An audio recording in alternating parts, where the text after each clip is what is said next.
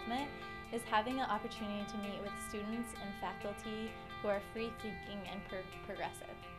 I joined the AADR and the NSRG because I wanted to really commit to research. I feel that it's very important to becoming a full-fledged clinician. Coming into dental school, I already had a research background, and so I found that AADR and also being part of the board of the student research group was kind of the perfect marriage of organized dentistry with research. As my position, I'm the Gert Quigley Fellow, so I've really enjoyed going to the Hill and speaking with members of Congress and explaining to them about dental research and why it's important. Any single, local NSRG can have an impact, but when we act as a unified group, we can accomplish a lot more. The way I see the LSRG and the NSRG, it's kind of the grassroots movement to help facilitate things at a national level. So if we don't have kind of people on the ground working at the schools to push forward that motivation to help other students, we'll fall apart at the national levels.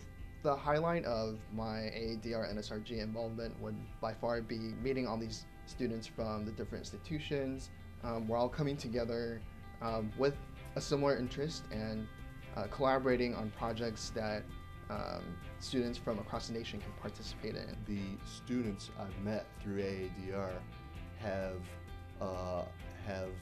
just motivated me to continue to do research and to always do it better every time. I want to keep up with my friends when they tell me, the grants they're getting and the awards they're winning for their research. It motivates me to want to follow in their footsteps too, as a newer, younger researcher. Being a part of the NSRG has let me connect with students from different universities around the nation and really learn about their research and what sort of research activities are going on at their schools. Presenting my research at the AADR meetings has been an incredible experience for me, in that I was able to get a lot of feedback from people at different universities who are maybe researching a similar topic and sort of taking it in a new direction. It's allowed me to be in a setting where I get to present my research to professionals within the field, where I get to meet scientists who might be working on a similar project at another institution or in a different environment, and to collaborate on some of those ideas. I thought that was just so awesome to be able to have people who didn't know me seek me out because of the strain of strep mutans I was using, and then want to collaborate further down the road with our research. For a particular topic, you may get one of the leading experts in the world that's going to come and talk to you one-on-one about your research and how it might be improved or how important it might be.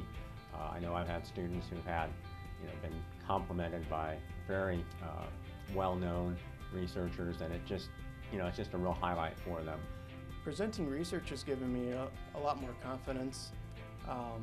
It's helped me kind of see what else is out there, seeing other people's research presentations as well, and just communicating with different researchers about different methods has really kind of opened up my eyes to the possibilities and how it could impact my research field.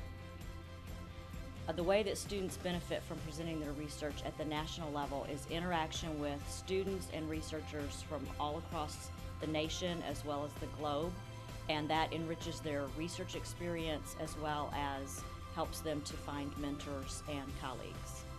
There are multiple events that NSRG is sponsoring this year in Boston and as we do every year, and they are tailored specifically for students.